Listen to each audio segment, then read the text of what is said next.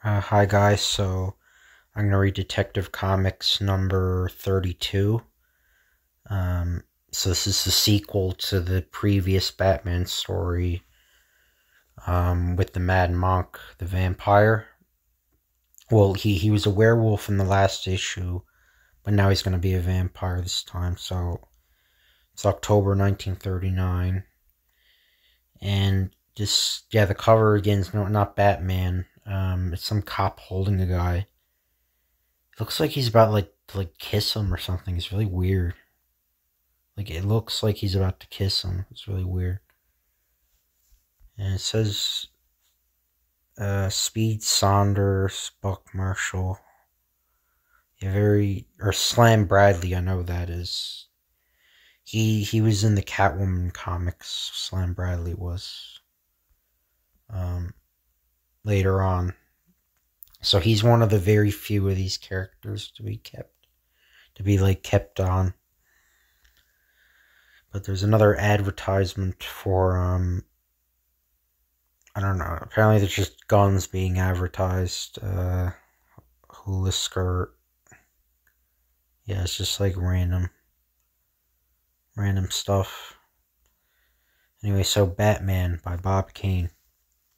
Following his fiancée, the Batman, in reality Bruce Wayne, has trailed a sinister figure, cowled like a monk, into Hungary.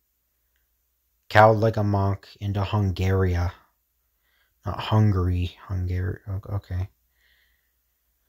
So, like an animal of prey, the Batman watches his quarry. So there's a guy in a carriage. I guess that's the Mad Monk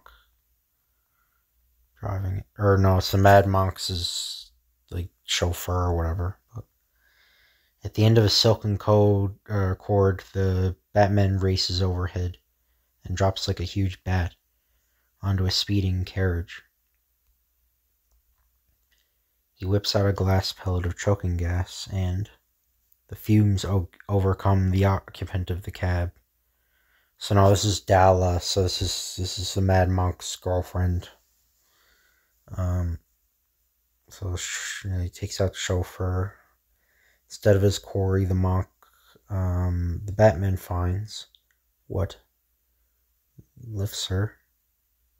Yeah, he kidnaps her. The eerie figure returns to his bat plane. I don't know who she is, but I have a feeling I'll soon find out.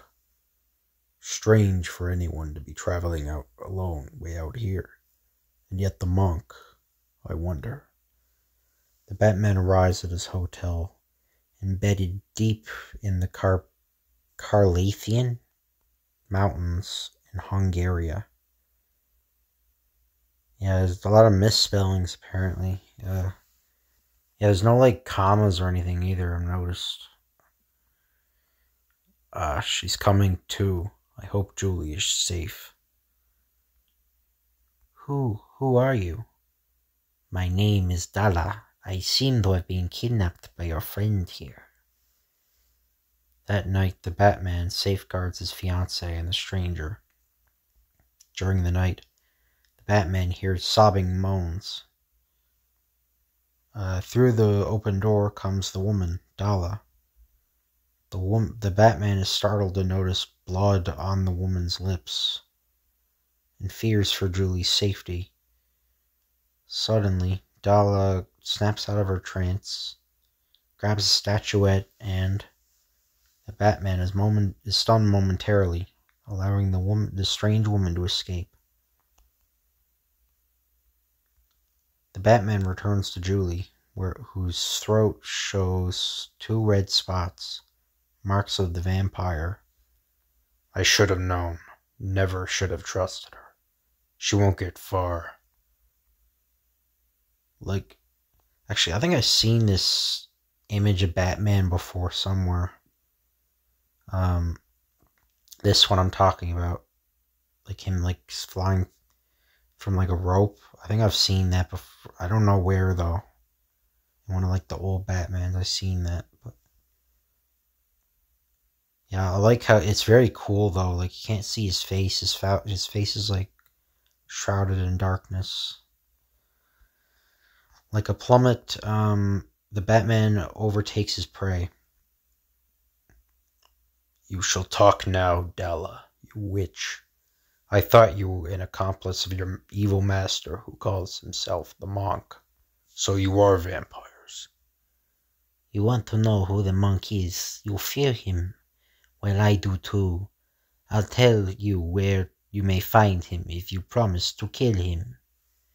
I'll be the judge of that. Where does the monk hide? In the mountains of Cathala. Not Carpathia, Cathala, okay. By the turbulent river Des, I shall guide you. This money will safeguard you. I am going. You must fight against the power that calls you to this monk. Oh, I will fight. I will. But I am so afraid without you. And so the Batman and Dalla depart on their weird mission. Toward the stronghold of the monk wings the airy Batplane. Suddenly the Batman sees a great silver net that seems to operate by magic, which drags the Batplane earthward. You fool, pitting your puny body against the mighty monk. Okay, I'm gonna try to do the voice for Monk. My friend, the Batman. So you are still alive. Ah, Dalla, welcome. By his marvelous hypnotic powers, the Batman slowly overpowers the monk slowly overpowers the Batman. I like the monk's design too. It's a hood with like crossbones on it. It's really cool. I guess the monk is a werewolf. Maybe Monk is a werewolf and Dalla's a vampire. Maybe that's I don't know. You must get rid of this Batman. I think the taste of the werewolf then would help. Wait, your vengeance must be perfect. First, you must bring Julie here. Oh, so he sent the werewolves after... Okay. So he's a vampire that can also... So he has werewolves under his control. Okay. So make the Batman suffer knowing to what fate the girl is doomed.